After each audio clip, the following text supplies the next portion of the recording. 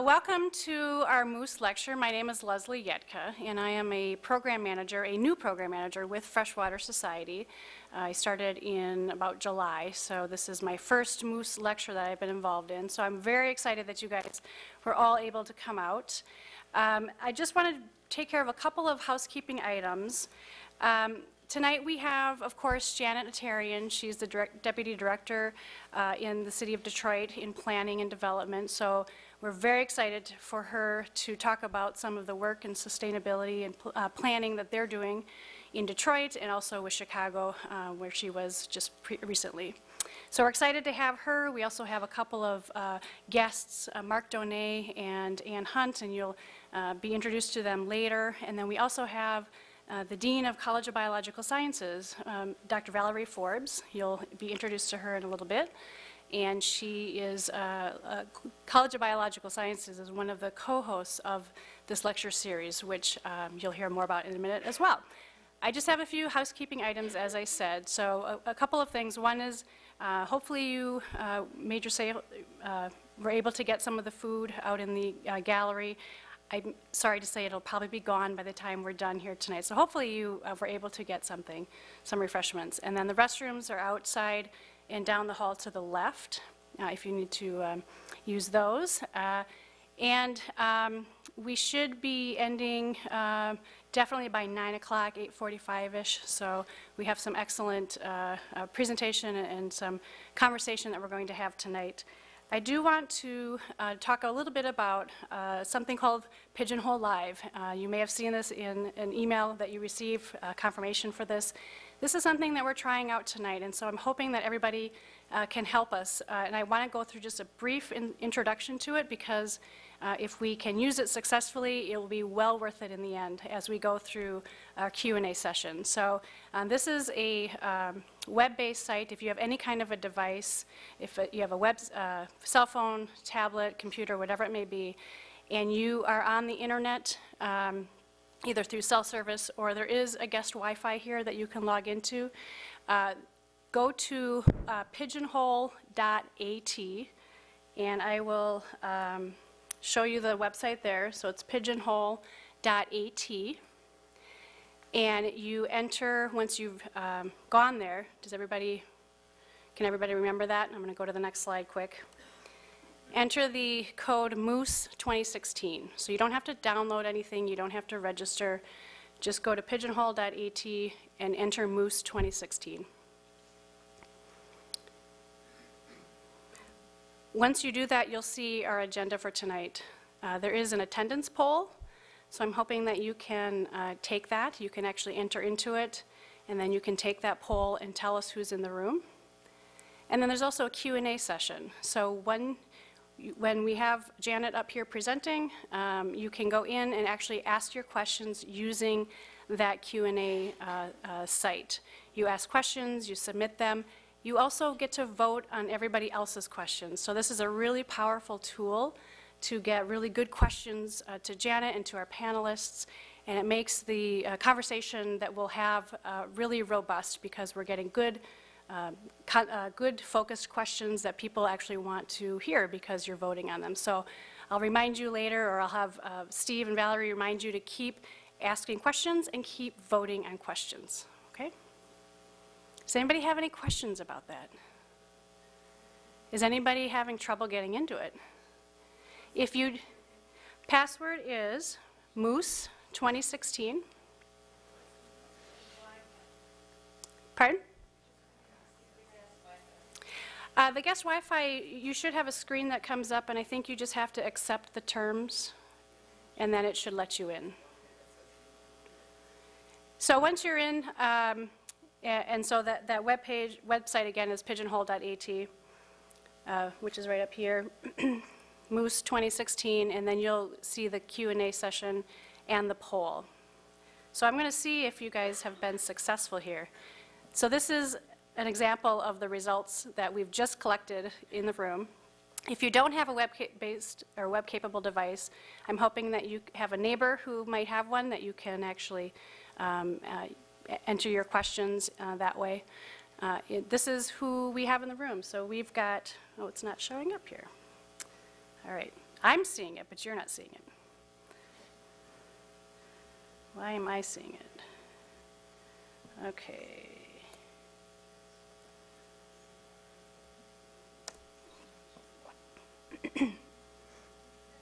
So that's who's in the room right now. So we have engineers, architects, educators, researchers, and then a lot of other.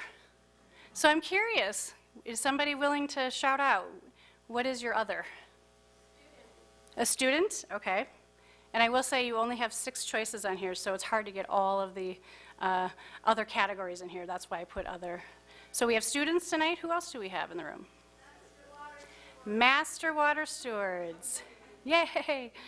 So if you're not familiar with Master Water Stewards, it's a volunteer program similar to the Master Gardener program, and these are volunteers who are involved in educating others around water quality issues, as well as implementing projects that are designed to manage water. So, any others that we're missing that you want to point out?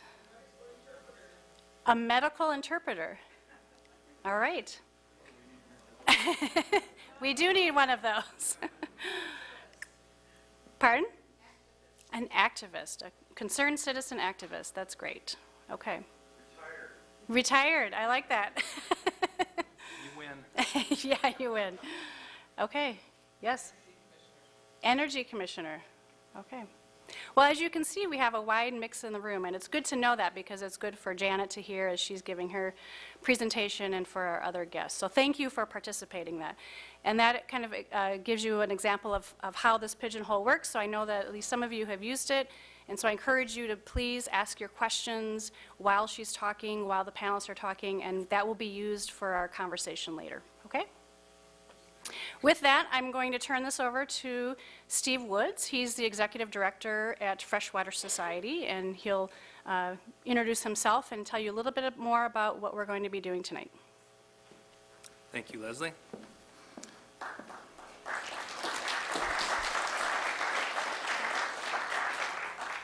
So Janet, if you could just target your talk for that audience, that'd be swell. 17.7% for engineers. Okay.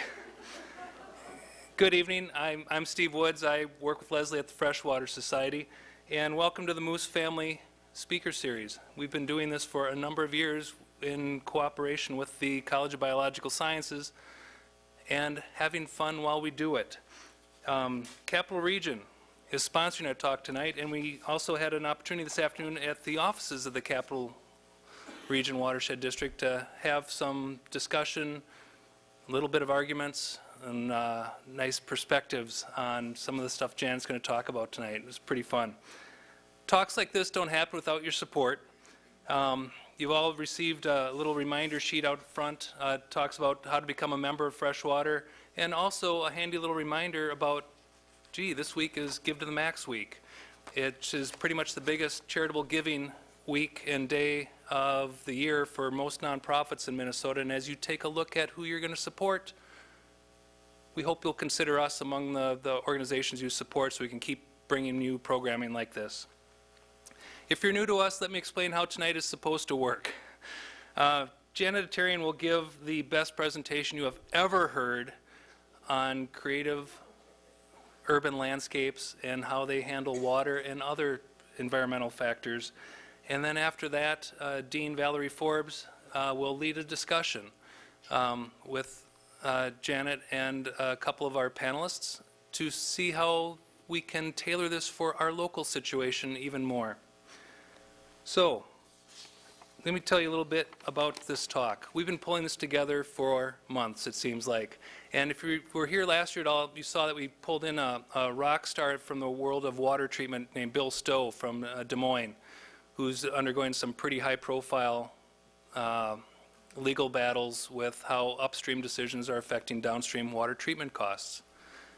After Bill, we pulled in another rock star, George Hawkins from Washington, D.C., who talked an awful lot about how urban areas work with their wastewater treatment systems.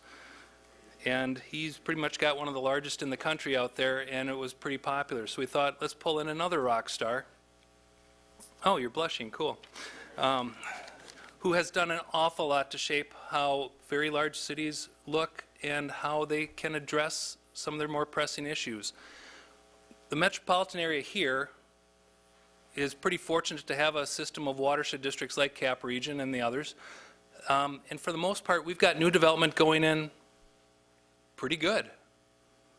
We've figured out how to do development pretty well in a greenfield situation, but that still leaves us the parts of the urban core in the first and second ring suburbs where we're still doing retrofitting or making up for sins of the past, if you will.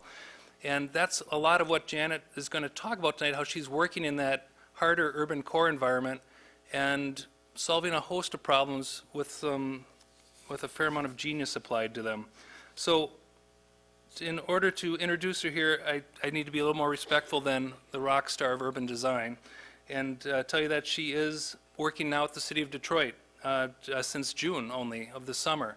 But prior to that, she worked in, I left something out here, and she is the Deputy Director for Planning and Development in Detroit. For the previous 2 decades, Janet worked for the City of Chicago, serving as the Project Director for the Streetscape and Sustainability Program and the Sustainability Coordinator for the Chicago Department of Transportation. And there she worked to turn Chicago's streetscapes, riverwalks, bicycle facilities, and pocket parks into great urban places. She's got an ability to meld the concepts of complete streets and ecological design, and it's led to a bunch of award-winning work. I mean, literally, she has street credibility. She's managed over 100 streetscape improvement type projects, and this is somebody who is immensely practical, has been there, has done it, has designed and has overseen construction, the whole bit. And we are just happier than anything to have her with us tonight. As I was preparing a different presentation last week on urban stormwater, I'm reading through my old PowerPoint slides and I come to one and it says, "It is now business as usual." It was a quote, and it was Janet's quote from somewhere in the early 2000s. I thought, well, that's serendipitous. The point is, the reason why she used that phrase, over a decade ago was because she'd been successful in turning some of these innovative stormwater practices, like trying to get more infiltration in the landscape. It had gone from, hey, let's try this, to this is business as usual now in those public works departments. That's no small achievement to overcome inertia, people who say we haven't done it that way before, or we might lose our jobs if it doesn't go well. Fair amount of courage involved there, and I think she's got the results to back it up. So please join me in welcoming Janet for her talk tonight, Sustainable Infrastructure and the Triple Bottom Line.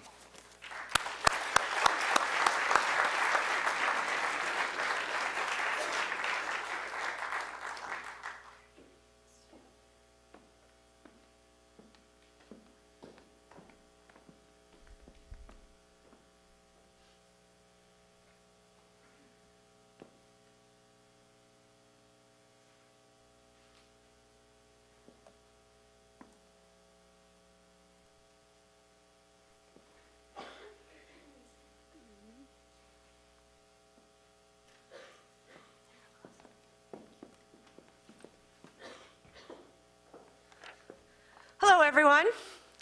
I'm really delighted that you could all come this evening. I think this is hopefully going to be a lot of fun, and I'm really looking forward to everyone's questions. I first want to thank the Freshwater Society and Steve and Leslie and the Capital Regional Watershed and Mark, because I know he had a lot to do with me being here tonight, because I had come and worked with him on the Green Line many years ago. And also, of course, the university and Valerie. It's a real honor to be invited to give this talk today, and I'm really quite thrilled. So with that, I'm going to sort of jump in and talk a little bit about the triple bottom line through the lens of complete streets and complete neighborhoods, and how really what we are talking about when we're talking about the triple bottom line is getting to that idea of including quality of life in our design process. So one of the ways I really like to start to think about city design and sustainability, which is really what this is all about at the end of the day, is this idea of thinking about the city as this sort of very efficient organism. So cities are naturally efficient. That's what density is all about, right? You can pack a lot of people in a small space, relatively speaking. They don't take up a lot of land. But of course, efficient does not mean livable. And that's what we really need to be, is we need to create livable cities, not just efficient cities. So I love to use this image from CNT. They did it for many cities. This happens to be Chicago's, where the image on your left shows the CO2 emissions for the city and its region, the exurbs. And you can see that it looks like it's really bad in the city because there's lots of CO2 emissions. You move out to the suburbs, there's less and less. But of course, as soon as you look at those emissions on a per capita basis, the entire map flips. And the city is, of course, incredibly efficient compared to the suburbs, right? And so that's that efficiency that's kind of built in there. That's sort of the backbone of where we can go when we're thinking about sustainability, but it's not livable. And we all know what it's like to be in a city that's really livable and a city that's really not livable. And there have been different periods in our history where people have come to the cities and when they fled from the cities. And it gets down to a lot of this issue, right? And so when we're talking about sustainability, we're really, in my opinion, talking about how we create livable places. The other thing I like to talk about, because I did work for the Department of Transportation for so many years, but I think it's just sort of fundamental to sort of the planning and the way we look at cities, is this issue of how much space we turn over to the public right-of-way. So our roads, our sidewalks, our alleys, our streets. In Chicago, that represents 23% of the land area, which is actually pretty efficient. You go to places like Phoenix, that number starts to go up to 40. You can see Detroit's somewhere in the middle, and it's at 30%. So that's a big chunk of land. But what the more important number is how much of that it represents of our publicly held open space. So that 23% is 70% of Chicago's publicly held open space. It's 60% of Detroit's, and the only reason it's not more in Detroit is because in Detroit you're including all of the vacant land now that the city owns, which is a tremendous amount, and I'll talk a little bit about that later. But even with all of that, even with the fact that we own like 40%, it still represents 60%. So it represents a lot of our publicly held open space, and I argue that if you start to think about the public right-of-way that way, you're going to design it very, very differently. The other thing I think that's sort of very important when we're looking at street design is that cars don't shop, people do.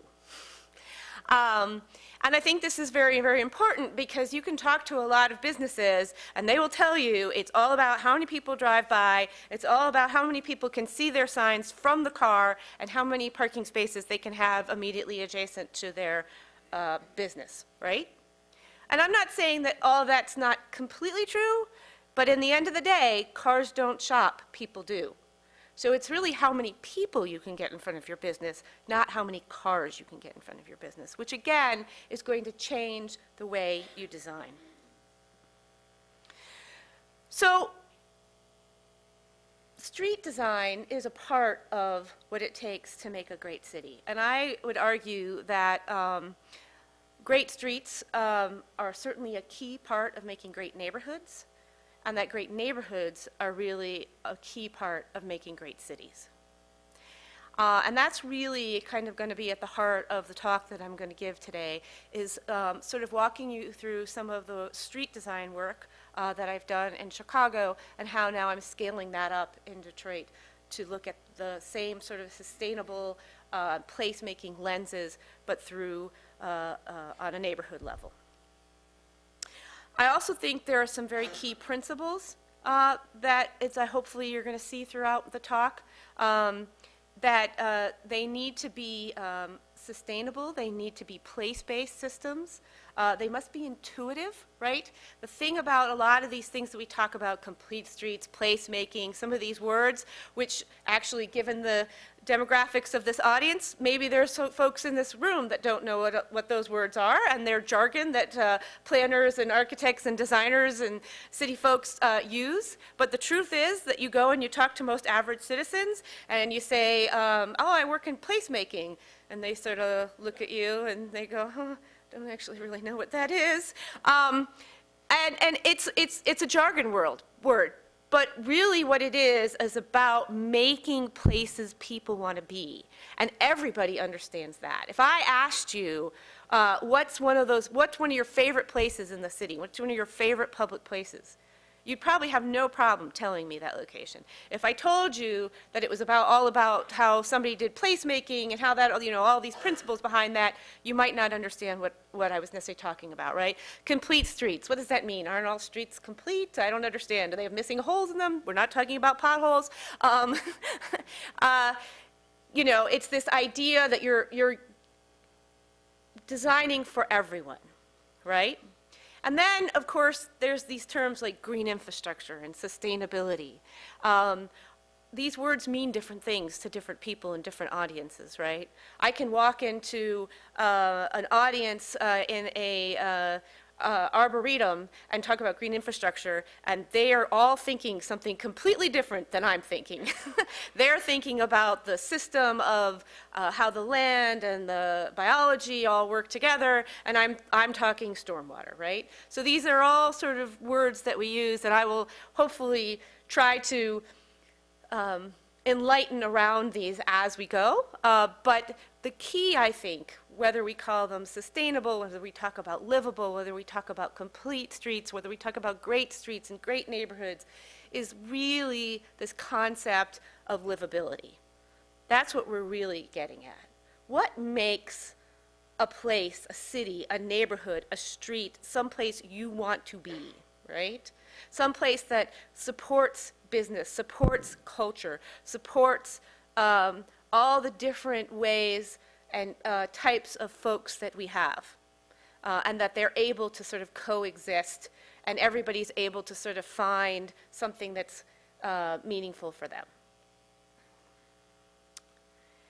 So this sort of is the way that we sort of approach that particular problem in Chicago, and sort of is sort of the root of the philosophy that I sort of came through my work, and that I'm sort of continuing to expand in my work.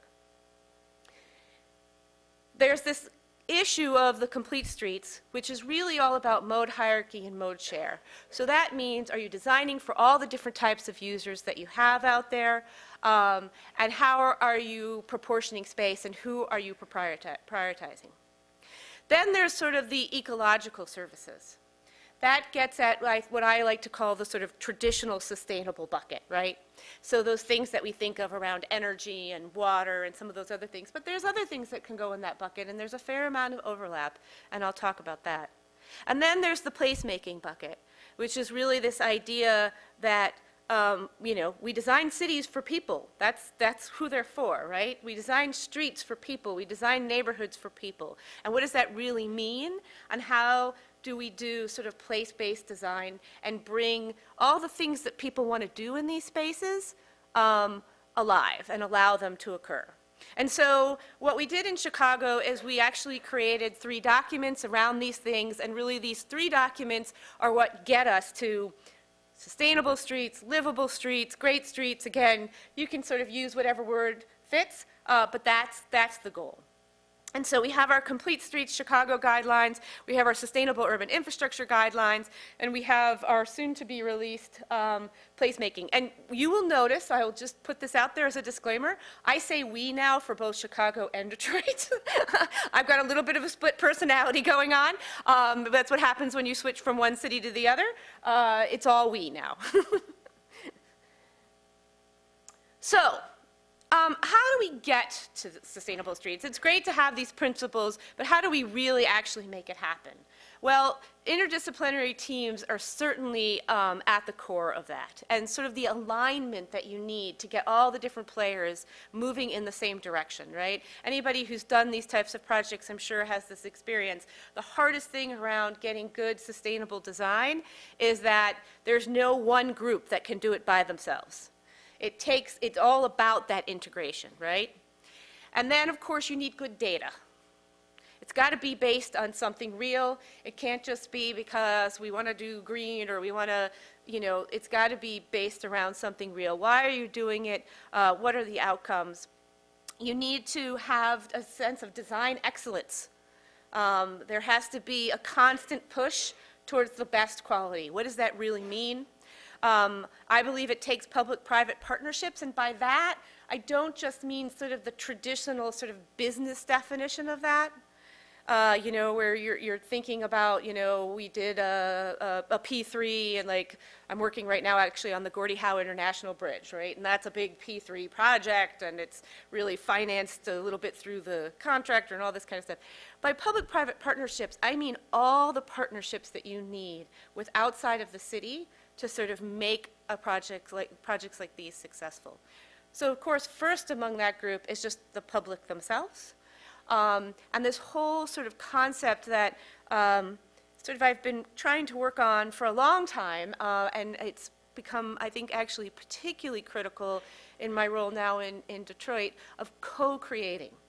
What does it really mean to co-create a city with the citizens? It's a very kind of cool term to say, but what does that really mean, and how do you really do it is actually quite challenging, right? Because we don't always even have a common language. You know, we come at it from the perspective of all of our professions, and you are often working with folks who know their communities way better than you do, but they don't necessarily have the sort of professional language that you might bring to the table. And so it's very easy to just speak like this and miss each other. So just the amount of sort of education and engagement that you need. But of course, it is your business communities, it is industry, it is private business, and it's also foundations, which is a huge, huge thing in Detroit. We're very blessed that we have a lot of very strong foundations right now that are really committed to helping Detroit turn around. And then, of course, it's being innovative and not being able to take those risks. And of course, I believe very strongly that that risk has to be mitigated with very sound design and engineering. But at the end of the day, you have to do things you haven't done before. And of course, one of the best ways to do that and to support that is through pilots and the ability to quickly try things out. You know, it's a great, great cover. If people are like, I don't know, that might not work, you say, hey, it's a pilot. If it doesn't work, we won't do it again. So I just want to quickly run through some of the sort of data that we look at. This certainly isn't all of it, but just to sort of give you a flavor of some of the things that are driving these things. Health is a huge one, right? Public health is really big when we're looking at these things, especially when you're talking about cities, right? And I'll talk about some of those things specifically. Obviously, the economy is always it. I mean, behind everything we do, we're trying to strengthen the economy. We're trying to bring jobs, create jobs. Safety, fundamental, obviously, to these types of projects. You'll see some of the data, but cities like Chicago and Detroit have very high pedestrian fatalities, bicycle fatalities, and vehicle fatalities, right? There are just people dying on our streets. Changing needs, right? Folks want more mobility choices. They don't just want to drive. They want to drive, they still want to do that, and they want to park. But they want to do a lot of other things besides that too. And so how do we support that? Obviously the environment, you know, how do we provide all these other services people want but not deplete the natural resources? In fact, can we actually support them and strengthen them? Cost, and by that I don't just mean like, you know, how much money or what, you know, did we have money to do this job? And of course, everybody wants everything cheaper, basically, right? But it's really about that return on investment. That's really the discussion that we have to have, right? Because you can spend X or you can spend Y or you can spend Z, but it's really, what do you get out of it? Are you just getting A? Are you getting A plus B? Are you getting A plus B plus C? And is A plus B plus C worth this differential, right? What does that mean to us? And then benchmarking, right? Because it's great to say you're going to do these things. It's great to experiment. It's great to put these things in. But then do they really work? How are they working? How are they actually feeding back into this data loop so that you're actually continuing to make progress? So this is just some examples of some of that data. This is talking a little bit about obesity rates and asthma rates, very high in cities like Chicago, very high in cities like Detroit. These are huge social justice issues, right? Where do you see the highest obesity and asthma rates and high blood pressure rates? I mean, the list just goes on and on. It's in the poorest communities. It's in the communities that are, marginalized, up against highway infrastructure, up against industrial infrastructure. It's usually in the communities with the greatest minority populations. And these aren't things we just say. These are facts. If you look at the data, if you look at the locations, you can see it. I think one of the most interesting things is how you can look at most cities and you can tell where the richer people live in the poorer cities just by looking at the tree canopy. Try it someday. Where the tree canopy is the thickest will probably be some of the nicer neighborhoods. Where the tree canopy is the thinnest, it will probably be some of the poorer neighborhoods. You can actually look at the map of Detroit and you can pick out the better neighborhoods. Obviously, looking at the mode share that exists within the city, right? If you want to set goals to maybe change some of your mode share, you have to understand what the current mode share is. You have to look at things around walk scores, if people are familiar with that, right? So there's an organization that goes out and sort of looks at all these things we're talking about around livability and sort of gives cities a walk score. And then they give each neighborhood a walk score, right? And so like one of the things about Detroit is our walk score overall isn't that bad at 55, but actually the number of neighborhoods that score above 80, which is really when you get into that sort of really nice sort of livability zone, are really relatively small. And so it's really important to look at that kind of stuff.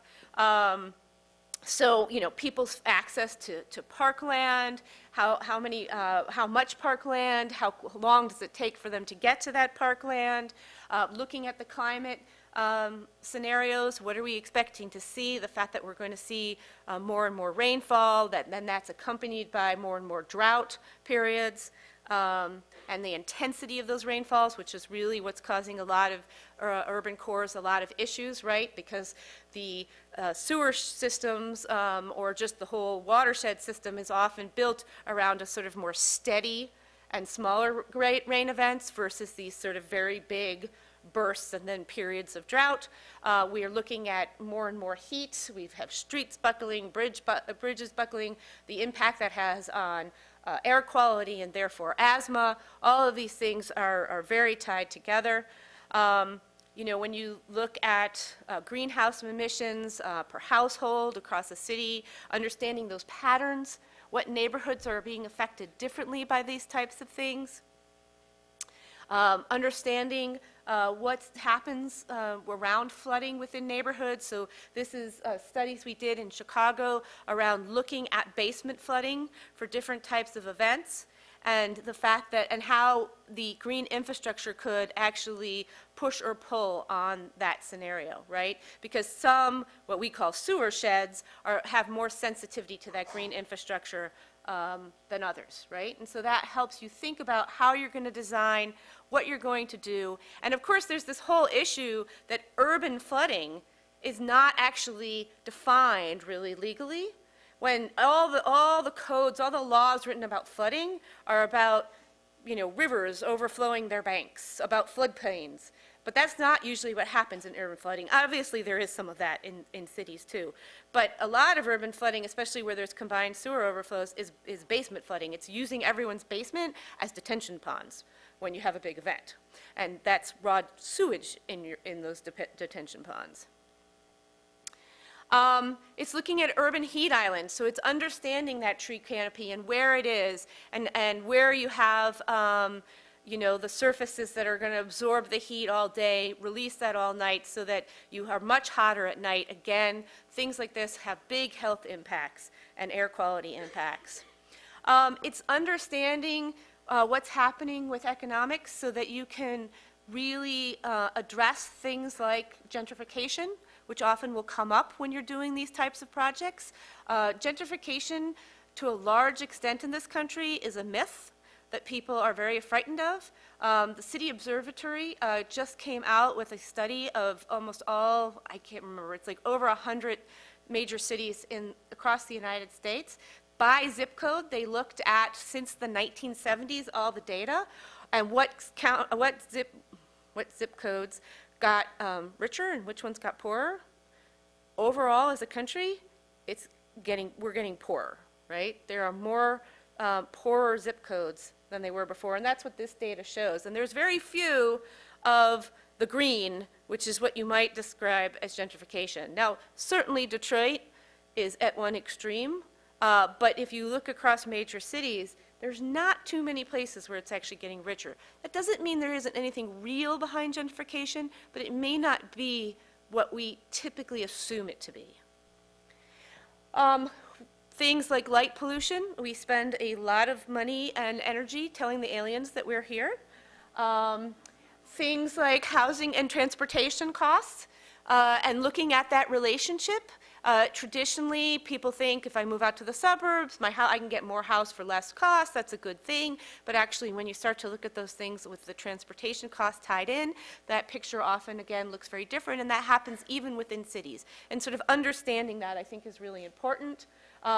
You know, one of the things that's really interesting about Detroit is that housing is very, very affordable. It's pretty even across the city, but the same thing is true with transportation. And if you look at most urban maps of the city, right, as you get into the core, housing is going to go up, transportation is going to go down. Detroit's very flat. So what does that, what does that tell us?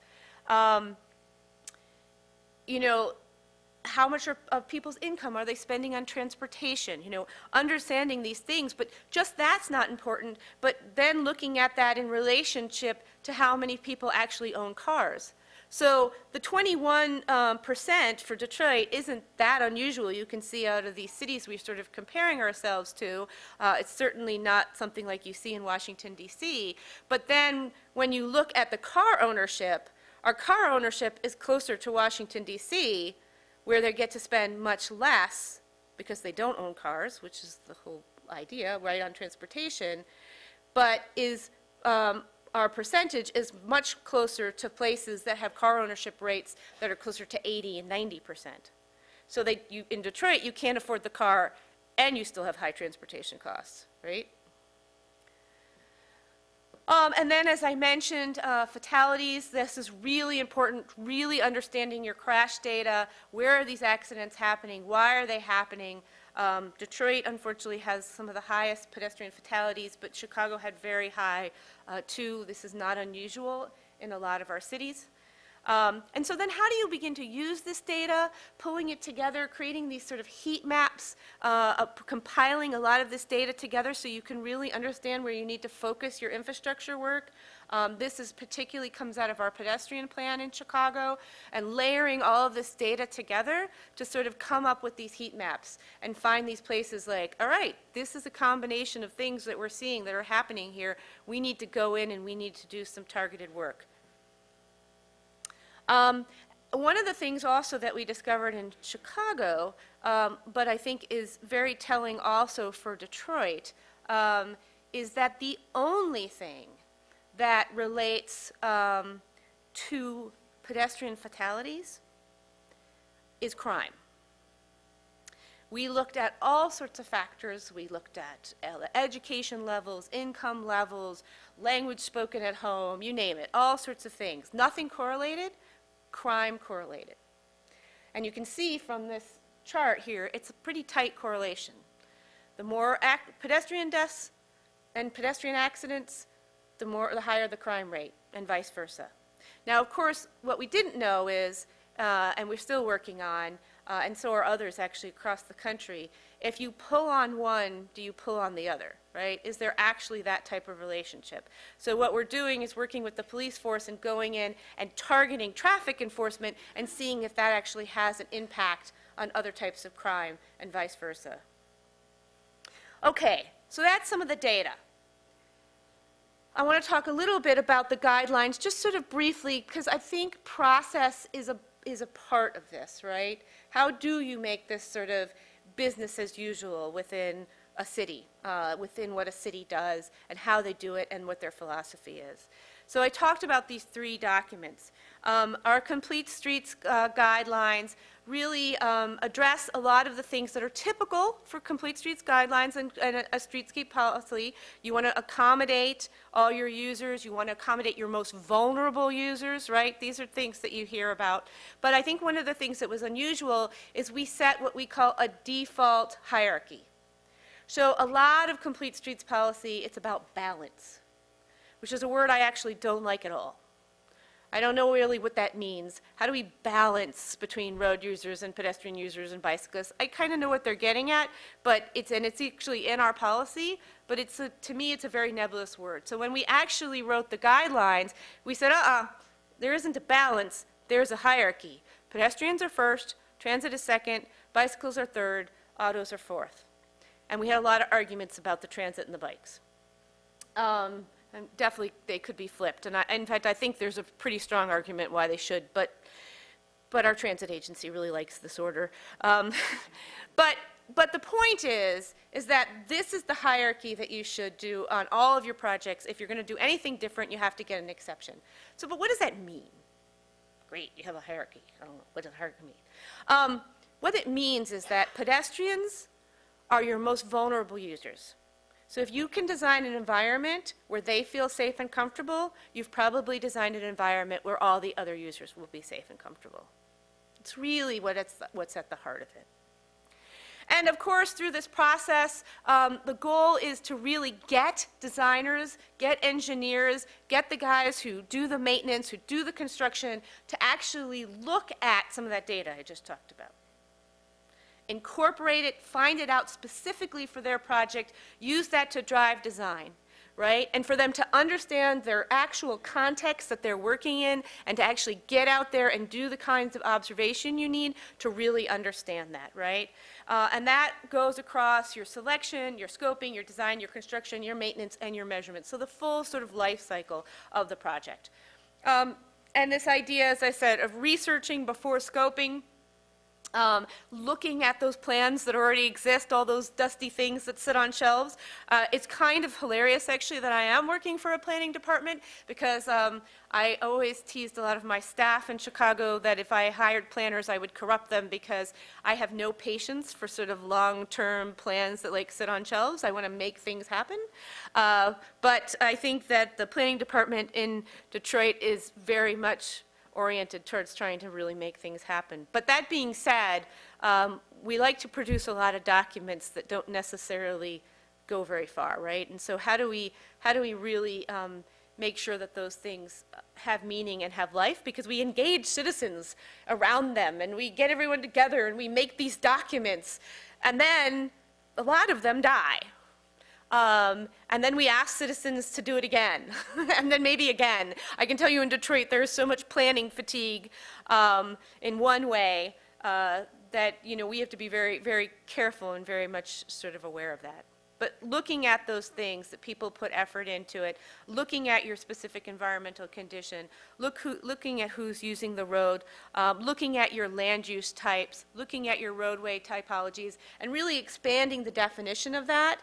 Because, for those of you who maybe are transportation engineers, I don't know if we've got any of those, you're right, the FHWA gives you a certain set of criteria, and they say all roads fall into these 4 categories. Well, anybody who's worked in an urban environment says, no, they don't. We need a lot more typologies to sort of describe the different types of roads that we have, and quite frankly, the different types of roads we're going to create, because we have a lot of different new users. Every day there's a new vehicle out there, e-bikes, driverless vehicles. The list just sort of goes on, and every day we're asked to sort of define what's their role, where do they have the right of way, how do we function with all these different folks. Intersections and crossings, obviously very important. Lots of folks die at those locations. Then there's the placemaking piece, and really the message with the placemaking piece is that placemaking is a continuum. It goes all the way from the very, very small, which is I'm a community group, I'm going to set some tables up at an intersection, and I'm going to engage people around what we might do with this vacant lot behind me. Has anybody ever heard of parking day? Yeah, a few people. So parking day is when you go and you pay the meter all day and you put out your lawn chair in the parking space. Whoops, there's my water bottle. And you turn your parking spot into a park. Try it. It's fun. The things we're maybe more familiar with, like a street fair or those types of things, to tables and cafes, right, to plazas and larger projects like that. And they all goes all the way up to streetscapes and shared streets and road diets, right? So there's this continuum of what we would call placemaking, right? But the point is, it's all for people, right? And often needs to be created by those people. And so the message that we're trying to work on is this idea that anywhere you are, wherever you are as a community, as a citizen, as a business, there's some place on that continuum for you to plug in and to help create that meaningfulness that we need in our streets and in our neighborhoods and in our communities. So one of the things that we did in Chicago is we really wanted to get folks talking about placemaking. And as I said, most people don't know even what that word means. So how do you get people talking about placemaking when you can't really use that word? Well, we did a Textism campaign. We did a SurveyMonkey campaign. We did a Mind Mixer campaign. We launched them all at the same time. We put these ads into our buses and our trains. And we said, hey, text this number and answer this simple question. I'd like to see more blank for Chicago streets. So there's nothing about placemaking there. We're asking people what would they like to see. You text back you text your answer, the next question gets text to you, and so on and so forth. And so we engage people in this conversation. We had 4,500 responses. When I finally decided we just needed to stop, we were still getting 160 a week. We got more youth to respond, more Spanish-speaking folks, because we did the whole thing in Spanish and English. Our Mind Mixer campaign, where citizens can actually give ideas around these things, and then other citizens can comment on them. We got many wonderful ideas, hundreds of folks engaging around those ideas. People really wanted to talk about placemaking, which was really great. We didn't know for sure if they would, but what we found is they really did want to talk about it. Again, didn't use that word, but they understood sort of intuitively that these things were important. And this question was probably the strongest feedback around that when we said, do you believe a well-designed street can create public open space? And people overwhelmingly said yes. So that was great, just to know that folks thought that was important. But what was really great is while we didn't ask for a lot of demographic data, we did get your zip code. And so then we could go in by zip code, and we could actually, when we were going to a community group, we could say, hey, the folks that responded to this survey in your area, when we asked the question, I would like to see more blank for Chicago streets, this is what they told us. So these things are powerful tools to engage folks. Moving on to the sustainable urban infrastructure side. So now we're really going through that sort of more environmental lens. And as I said, it was those traditional categories that we think about, like energy and climate change and air quality and materials and waste, but there's other things here too, right? There's economics, there's beauty and community, which is really, really important. And I had a lot of fights with a lot of folks about the word beauty, but I think beauty is a word we do not use enough, and it is absolutely important that we use it. It includes things like commissioning, so this idea that it's not just that I designed and built this thing that is green or whatever you want to call it, but do I know actually how it works? Do I know how to maintain it to make sure that it continues to work? If I'm going to walk up to an engineer and say, you know what, I don't want you to build that gray pipe because I really want you to do this green infrastructure, I sure better be able to tell that engineer how this thing is going to work and how it's going to need to be maintained to continue to work, because they know how that pipe is going to work.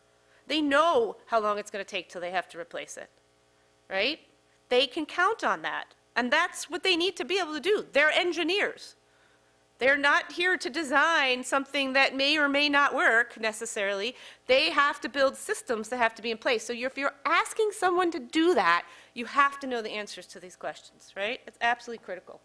So we have these 8 categories, and you're going to see those a little later in a project, because we did something a little bit different in Chicago than most cities did. We wrote the books after we did the projects, not before.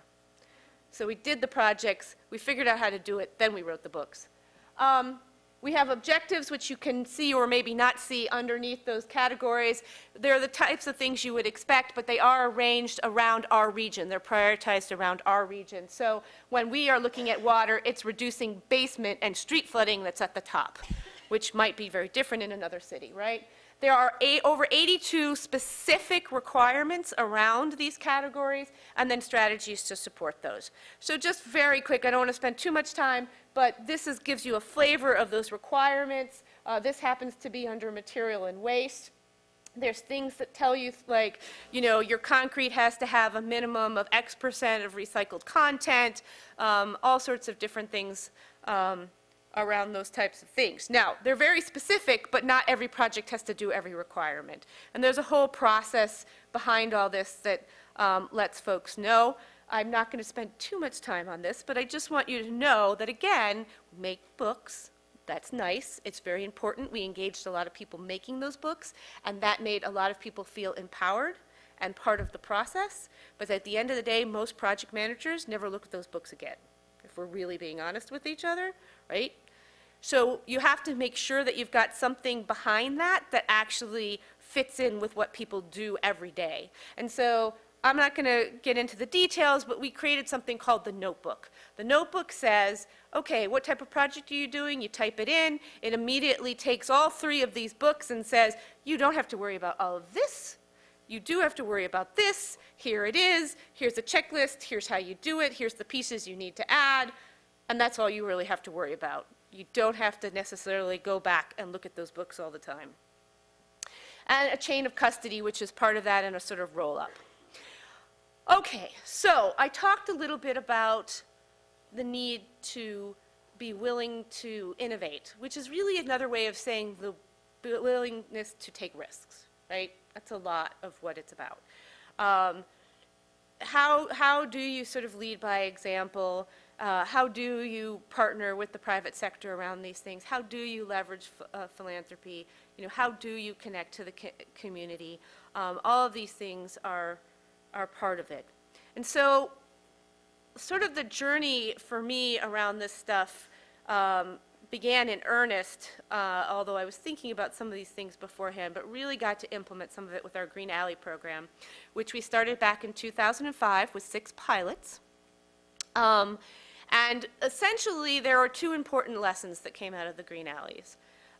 One was that for years, there were a lot of folks telling folks that why it could not be done. And one of those reasons is that they had set themselves a goal that really wasn't achievable, which was that somehow the alley had to be designed for the 100-year storm event, which of course was completely impractical. And so I think one of the things we sort of said was the sewer system is only designed for a 5-year storm event, so why are we trying to design a green alley for a 100-year storm event, right? Let's see how much water we can take and not get so hung up on any particular number. The second thing was that we also said right away, even though all we were being asked to do was address stormwater, was that we were going to address way more than that. We were going to look at urban heat island. We were going to look at recycled content. We were going to look at the lighting in the alley and see if we could go from high pressure sodium to LED, which is much more energy efficient, right?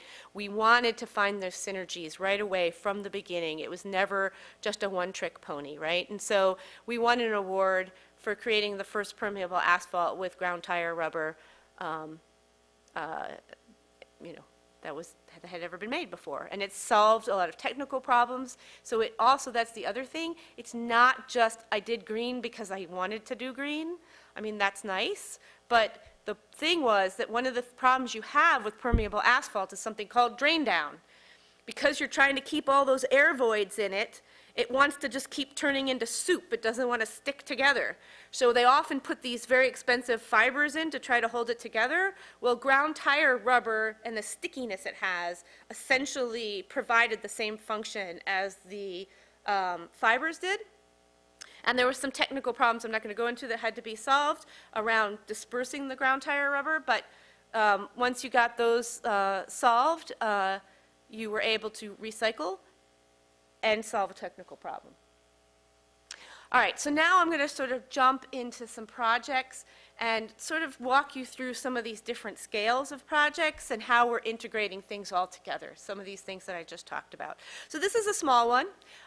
This is a plaza that we did, and what's important, I don't know if you can see this, is that this used to be just this triangle right here. So this was a triangle like this.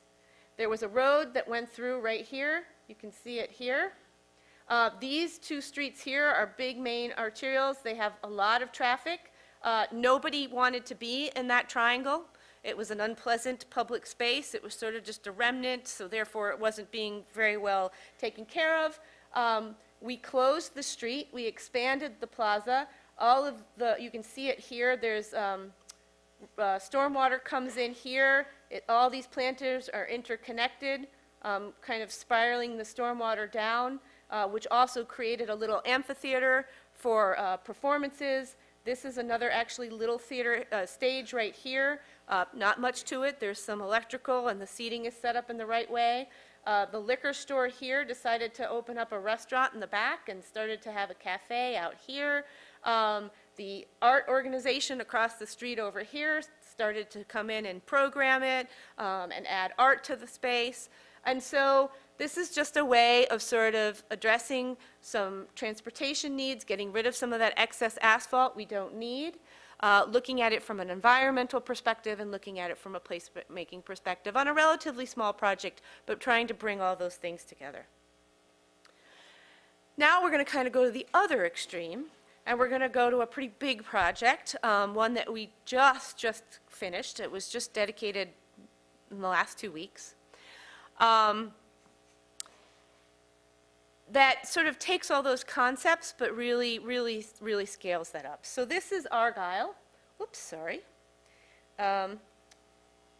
It's about these 4 blocks right here. This is the CTA red line, so the elevated. There's a stop right here on Argyle. Broadway is a pretty major bus and bicycle route. Here's the lakefront and the lakefront trail, so not very far away. Not really a continuous street. It sort of jogs at Broadway, dead ends at the lakefront.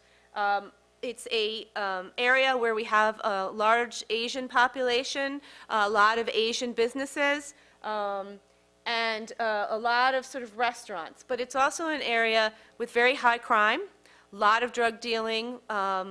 Several murders have happened along here. It's one of the few places in Chicago where folks still have the big, iron gates that they pull across the businesses in the evening. A lot of undesirables hanging out on the side streets, making folks nervous, but also an area where the community was really trying to figure out how to address those issues, working very closely with the police force. They started to have night markets where the vendors would come and there was food and cultural activities, and that began to be pretty popular, close down the street and do these types of things. Interestingly, though, all these restaurants, no outdoor cafes, which again is pretty unusual for Chicago. And so a couple of things came together. The first was that we were listening to the community and the kinds of things that they wanted and the kinds of things that they were doing to try to address their concerns and increase the economic vitality.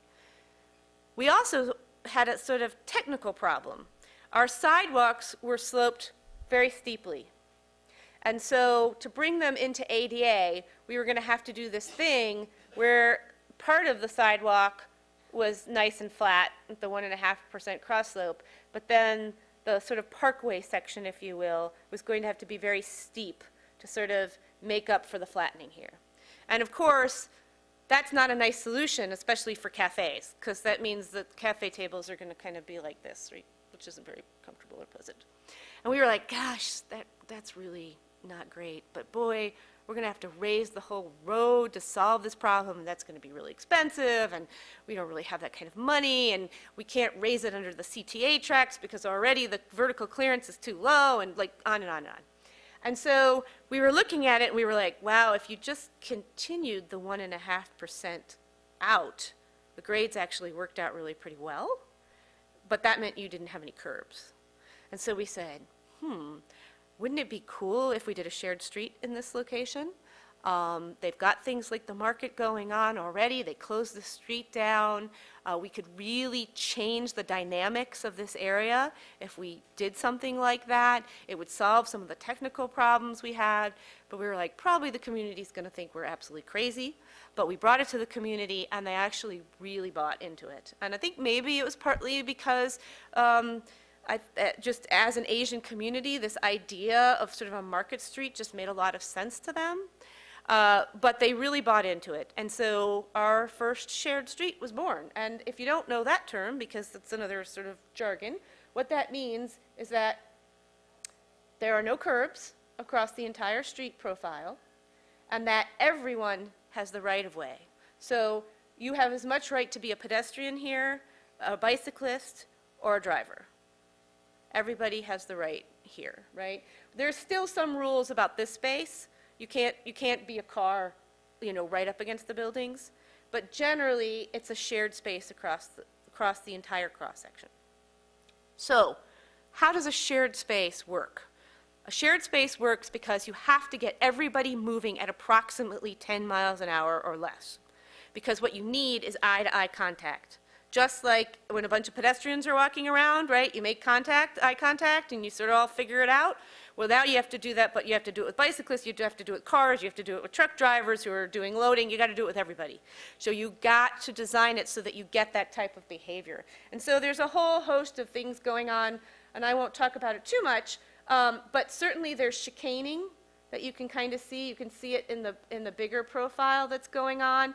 The whole thing is raised, if you will, in the sense that you drive up into it, and then once you're in it, you stay up, and not until you exit out of it are you going to come back down. The whole thing is pavers, so that's telling you a bunch of clues. There are lines, as you can see in the pavers, to break the typical, alignment of the road that you see going on. There's all sorts of street furniture being used in creative ways to sort of inform people. So that's all great. But what's really interesting, I think, is that we're not only looking at it from this placemaking perspective, we're not only looking at it from the mobility perspective, but just as importantly, actually, is the stormwater perspective. Because this area gets severe flooding, and it's sitting on 100% sand, pretty much. So people have flooding basements when right outside their basement wall is this beautiful soil that would take all the water you can possibly imagine. But it wasn't going into that. It was going into pipes that were way too small, and they were backing up. The other issue, of course, is that when you do something like this with the cross-section, the flow line used to be right here where this catch basin it is. Now the new flow line is out here. So you could rebuild all your gray infrastructure at a very expensive cost, or you could take, here's your catch basins, you could take your planter around and put it around your catch basins and expand it so it not only catches the old flow line, but it catches the new flow line, which in this case is right there, if you can see it. So now I don't have to do anything with my gray infrastructure. I can move my flow line, I can capture it, and I can get water into all that beautiful sand that I got. And I'm going to use my planters to create those chicanes that I need. So you can see it here, you can see it back here. All right, and I'm going to use them to shadow my parking, which I still have, but there's no curbs. So it gets a little confusing. So, you have, again, clues, where to park, how to park. We actually, when we did first open it back up, we did have people parking sort of in the middle of the street. We did have to go through some user education. So it's those synergies, right? That's what we're looking for. We're looking for those ways that all those things come together. And they're pretty affordable, relatively speaking, right? Because you're taking advantage of your sort of existing conditions. We actually were able to keep the asphalt base in the middle of the road while doing all this. Now, we didn't keep it here, and I'm going to explain that. Because we went up, but the intersections go up a little bit more than mid-block, you know, working through the grades, we ended up with what we would call potential bathtubs. So it was possible that if you had some huge event here, it would take a lot of buildup before it would get over these intersections and back here. And that was a big thing, because when you flatten things out like this, there isn't a lot of grade change between my flow line and the entrance to this business right here. So it didn't take a lot of ponding before I might be pouring water back into those basements in a very different way, which is something we were really concerned about. So yes, we had our planters, yes, we had our good soil, but then we made everything here and everything here permeable pavers too, so that we had sort of, you know, the belt and suspenders approach to really make sure, and this project is designed to actually take the 100-year storm event. And of course, we couldn't have done that without the fact that we do have some pretty amazing soils. So this is a rendering of what we sort of hoped it would look like, and you can see here with the stormwater going into the planters, this is your flow line. Your flow line is not always the edge of your sidewalk, nor is it always where you park. So there's changes in paver colors telling people where to park. And then, of course, your permeable sidewalk. These are some pictures of what it actually looks like. This is about 2 weeks before it was finished, so there is still some work going on. But you can see there's trucks, there's cars, there's people on bikes. It was very, I went back to look at it a few weeks ago, and it was just really great, because I can't tell you how few pedestrians were there during the day on a week, and there were lots of pedestrians. And it was just really, really, really great to see. These are some details of those stormwater planters. They don't have all their planting material in them, but you can see there's the flow line. You know, there's the catch basin location. You know, these right here, this is detectable warning tiles for the blind, because you do have to make sure that the blind don't accidentally wander out into the shared space. You can see some of that aggregate stone going on underneath for storage. Okay, here's another example. This is Lawrence Avenue. This is a sort of a classic road diet that we implemented in here. This stuff that you see here, which is all wonderful placemaking, is actually taking place right here. So not actually on Lawrence, but on Lincoln right here. This was an earlier project that we had done. It was this plaza, and we slowed down the street, and we had raised crosswalks, and it's just full of people all the time. Kids love it. The businesses are now staying open later. There's a, you know, a farmer's market, all these things that you want. And I actually have to point this out, because this is one of my favorite pictures ever. These are bollards that we put in. Right behind them, right there, you can kind of see the line, is the separation between the street and the plaza. It's a raised crosswalk, so they're all at the same level. The community created these little tabletops that fit the top of the plazas, and when they have events, they go out and they make them into instant bar tables. And people feel comfortable standing right there, even though you can see the cars are right behind them, but everybody's really moving at a nice slow pace. Anyway, all this great stuff happening, you rounded the corner and it was just like economically dead. So this is what the cross street looked like before. The 4 lanes, shared bike lane, and it's our longest east-west bike lane, relatively narrow sidewalks, a lot of offset streets, just all sorts of things that made it very pedestrian unfriendly. This is what we did to it. We made it a road diet. We got the full bike lane. We did compromise, didn't do a protected bike lane, but that's because we wanted to really widen the sidewalk out. So pedestrian refuge islands throughout, curb extensions, like all the things that we think of that make it much more pedestrian friendly. But, and this picture was taken when it was still in construction, but that space right there, that's for the permeable pavers that are running along here. There's the equivalent of silver cells underneath here. There's root paths that are connecting the trees between the two, and then there are, which you can't really see that well in this photo, but there's one. There's planters. Every time there's a catch basin, you interrupt the flow, it goes into the planter. It is got a good volume of good soil, but then it also overflows into structural soil that's underneath all the pavers. These are some of the things I know you guys have done here too, and really interconnecting the system, both from a biological perspective, from a stormwater perspective, and really hopefully creating an environment that will really allow these trees to thrive and people to thrive. Oh, am I stepping away sometimes? Sorry, guys. Okay. Oh, I better go a lot faster. Okay, so anyway, continuous bike lane that got put in, a lot of talk with the community about the impact to travel times. This really gets to that return on investment issue. You know, is 3 minutes longer to travel through this corridor worth all the benefits that we're getting out of it? Really making sure that we explain to them how we were going to mitigate for some of the impacts that were going on, making sure that we got the through traffic able to keep moving and turn movements and buses out of the way. And of course, again, looking at the placemaking, in addition to the wider sidewalks and slowing it down, there was a little bit of an open space. We turned that into a plaza. This plaza actually connects. Here's the Claremont Plaza. Here's that plaza I showed you pictures of earlier with all that great activity. There's an alley here. We did the decorative paving through the alley to connect the two spaces together. We also are sending stormwater into this planter.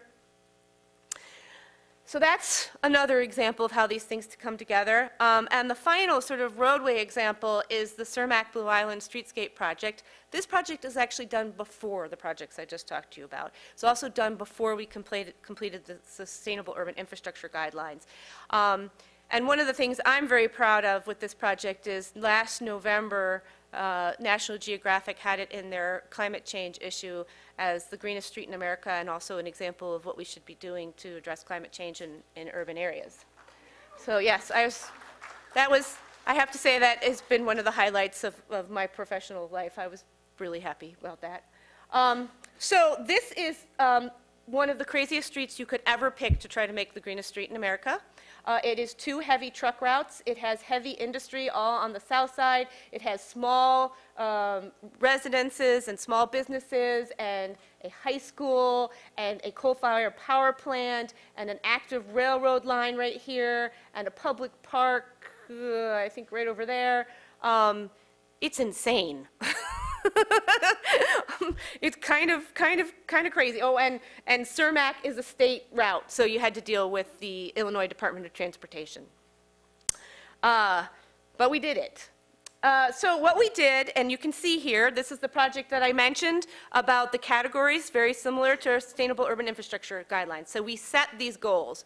We said, okay, if we want to make the greenest street in America, what does that mean? You've got to define that. And so we set goals around these categories. And what we really did is look for those synergies, right? And I think if that's the message here, right?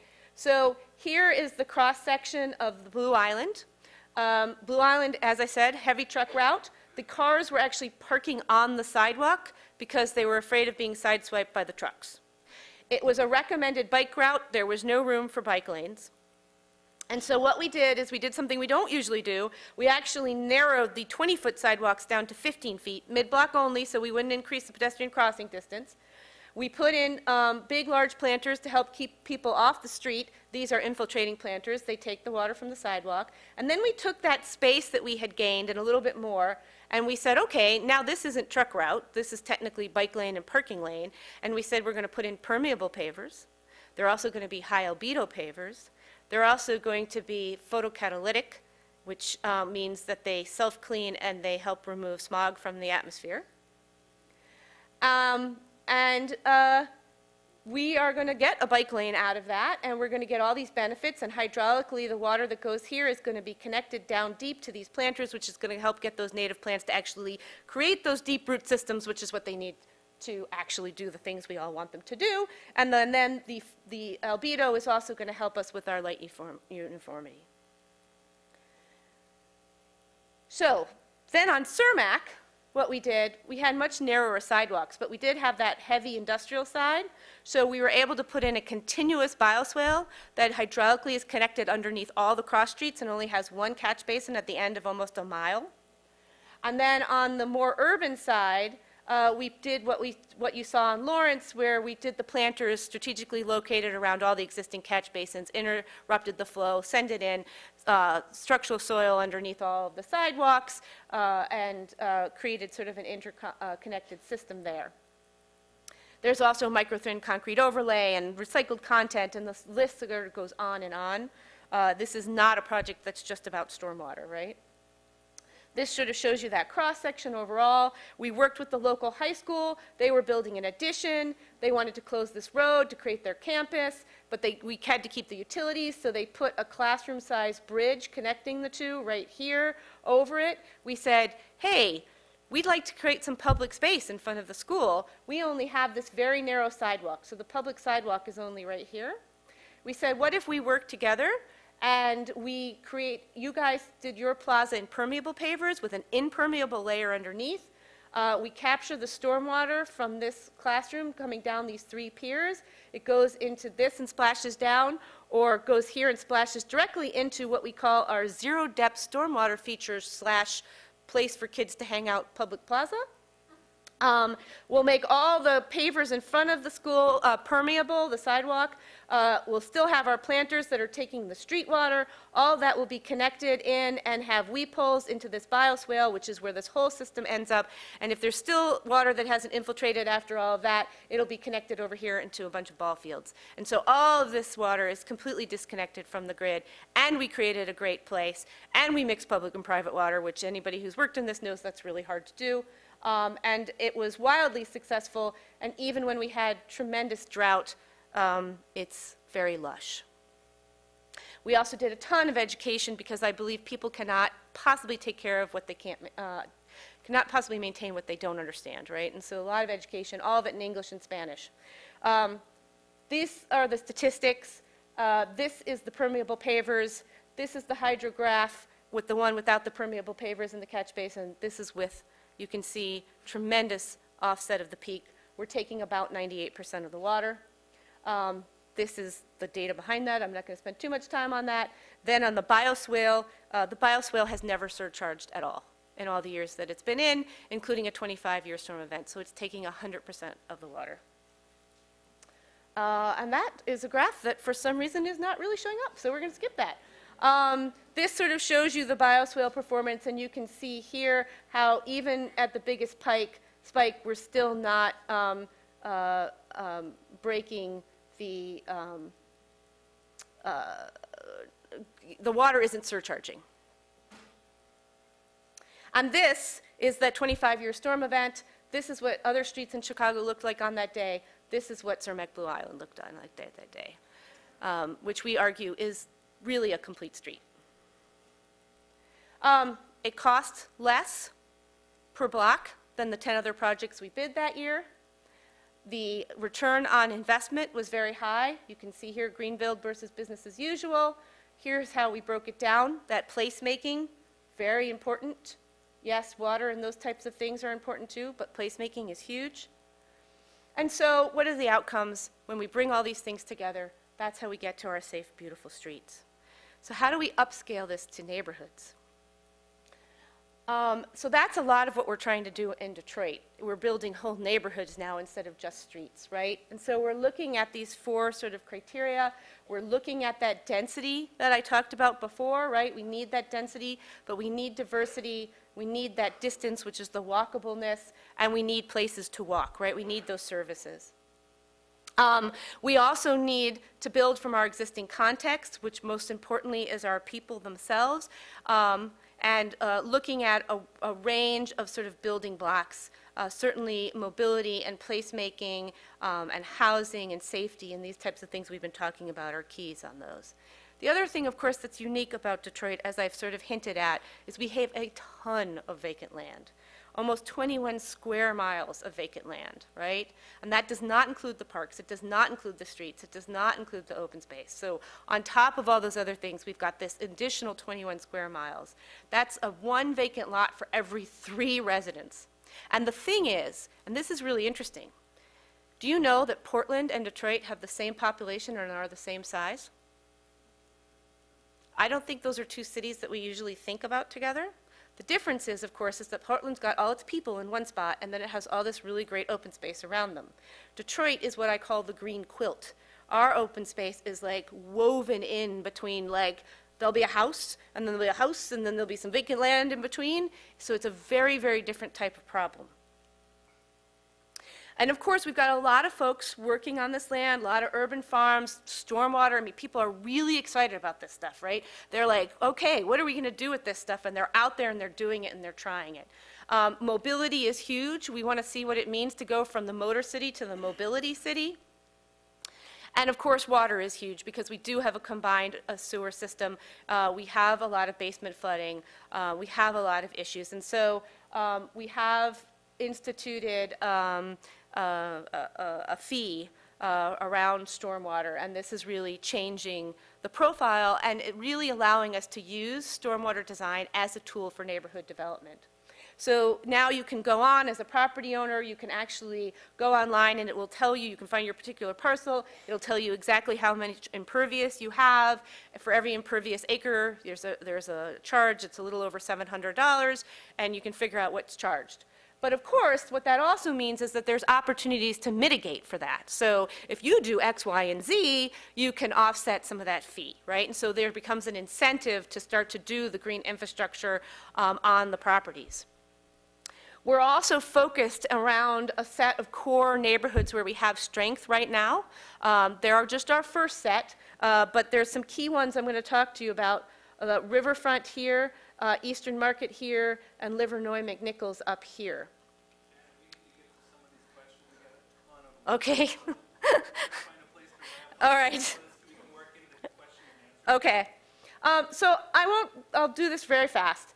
The key thing here in this Fitzgerald neighborhood, great stability in some places, tremendous vacancy in other places. How do we address that? Looking at a specific quarter square mile, looking at the homes, the structures that are there that are vacant, and the land that's there vacant, and coming up with a meaningful policy of how you sort of address the green quilt, if you will. And so instead of doing low-income housing where you give a property to a developer and they come in and they do some sort of high-rise, we're having them rehab the existing homes. We got great responses for that. We went out for an RFP for productive landscapes. So if it's a single lot next to a home, this developer gets it. If it's a couple of lots together, it goes out as a productive landscape. And then if it's a big grouping, we turn it into a city park and paths. So that's sort of how we bring the mobility and the open space. And of course, stormwater worked in throughout this. Then when you take it up to sort of the bigger scale with the riverfront, which is here, you are looking at creating great public open space, but that also really addresses stormwater because our whole sewer sheds and watersheds go towards the river. And so by the time you get to the river, everything's flooded. And so we really have the opportunity to take the whole system offline, creating great streets, and really, most importantly, actually working stormwater infrastructure, hopefully into our future light rail that builds off of our light rail that's going to open up in the spring. And really understanding the various sewer sheds, a lot of old rivers and creeks that used to make it down, and using those as our greenways, our bikeways, and connecting into the system. Looking at that from a profile perspective, but most importantly from a development perspective, taking that credit system and saying, okay, developers, we really want you to develop to the lot line here. So we'll let you take that stormwater fee, pay us to do the green infrastructure so we can build the parks and the streets really green in here and help you get credit for that even though it's not actually on your property. So really using that. And this is the final thing. I'll go through it very quickly, but this is an example where we've taken that concept to the next step with our Eastern market, which is one of the largest functioning markets in the country, and really saying, what does that look like? So what are the things that this can support, and how do we look at it piece by piece and actually understand how much money we can save using with the fees around these different parcels. So there's parking, there's small green spaces, there's the different sort of sheds that are out there, there's the rooftops on the buildings, there's the alleys, there's the streets themselves, you know, there's the large properties. They want to do an expansion, so all this is built into the process. And of course, the challenges are there, right? It's not really set up yet that you create these districts. So how do we do that? How do we balance the fact that we want to encourage the developer by taking some of the cost off of them, but we actually want to capture that fee to build the public infrastructure, right? And so, in conclusion, we really have those same sort of principles coming together to create great neighborhoods, not just great streets, and all of that builds up, hopefully, to great cities. So thank you.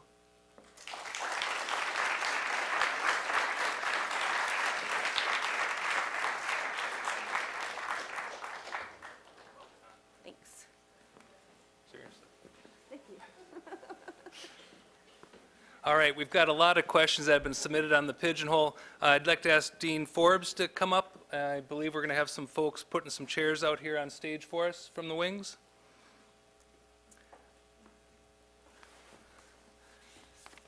I noticed a few of those questions had to do with what goes on in winter and how much you happen to anger plow drivers, so get ready for that one. Valerie Forbes is the Dean of the College of Biological Sciences and one of our board members. She's relatively new to the university here, but she's served as director of the School of Biological Science at the University of Nebraska. Lincoln, that's not the college that just beat our football team, is it? Oops. So a nice hostile welcome to Valerie Forbes, please.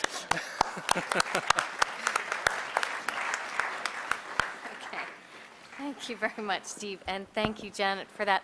I'd like to briefly introduce our two other panel members, Mark Donay and Ann Hunt, and I'm just going to say a few words introducing them. If you'll come up and sit in the dark, I think we'll have some lights on in a moment. Please have a seat.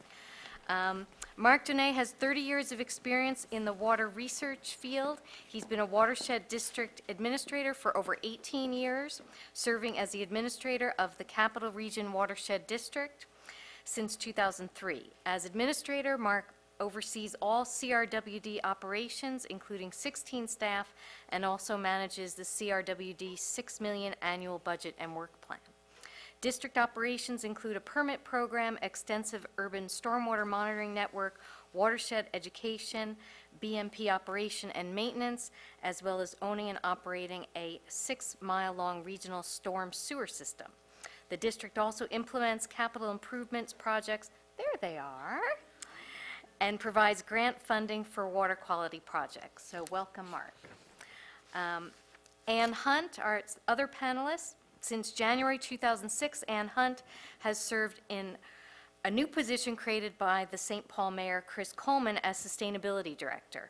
Ann has more than 25 years of experience in public and nonprofit management and community organizing.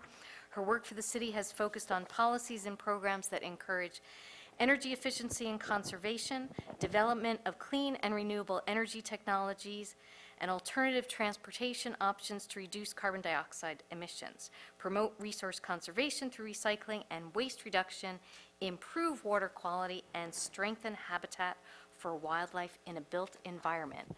I want to make sure we have time for the audience's questions, but I'd like to ask each of you if you'd say a sentence or two about the work that you do in relation to Janet's presentation to give a more local perspective. And Ann, would you start? It's on the topic. I don't know. I'll just shout loud. Can you hear me in the back? No. Here, try this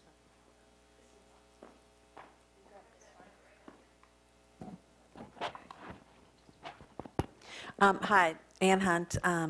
So Good evening, everybody. I think that we've got a number of projects that we've worked on that are similar to some of the things that at Chicago, maybe not at the same scale, that we've worked collaboratively with the Watershed District, the Cap Region Watershed District, and Ramsey Washington Watershed District have been great partners for the city.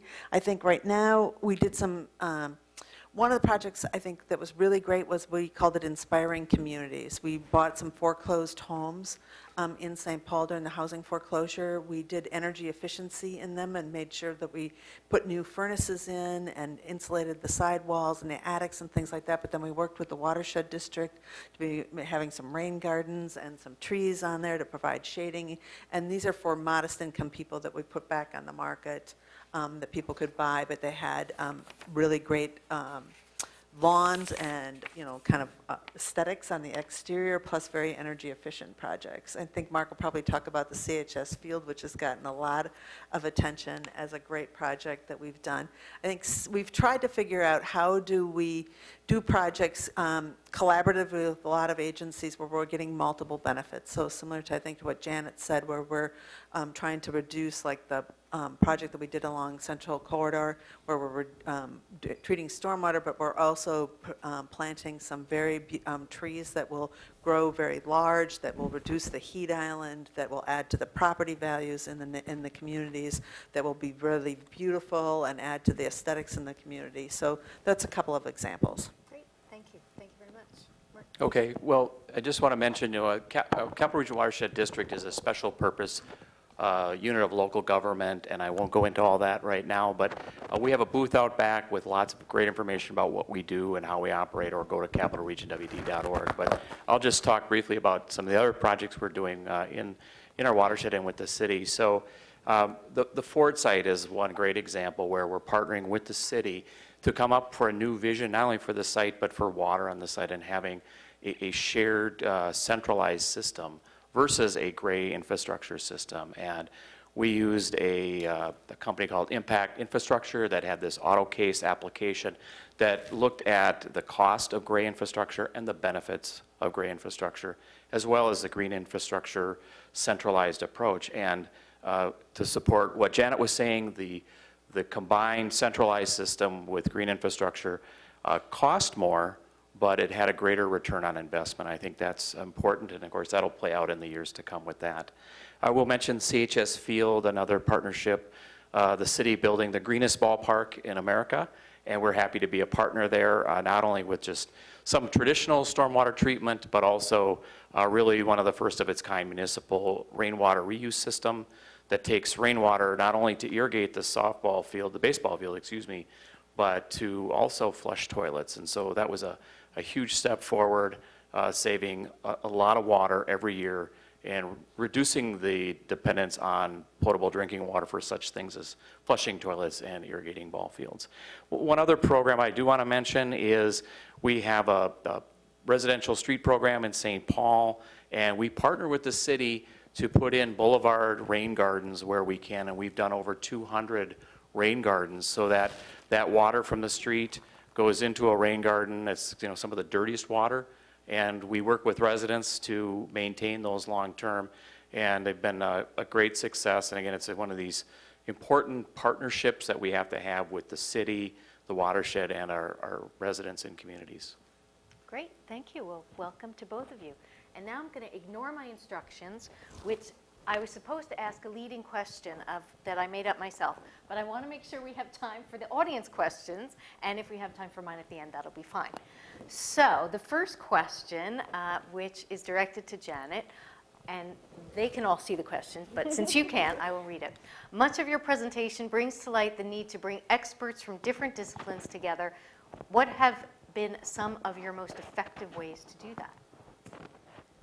Well, I think that one of the keys is to educate yourself. I was talking about this a little bit this afternoon, right? If you want to convince someone else to do something, you really need to know your stuff, because otherwise they're going to just be like, yeah, you know, why should I change? Why should I do something different? You know, you're not convincing me. I don't understand the arguments. You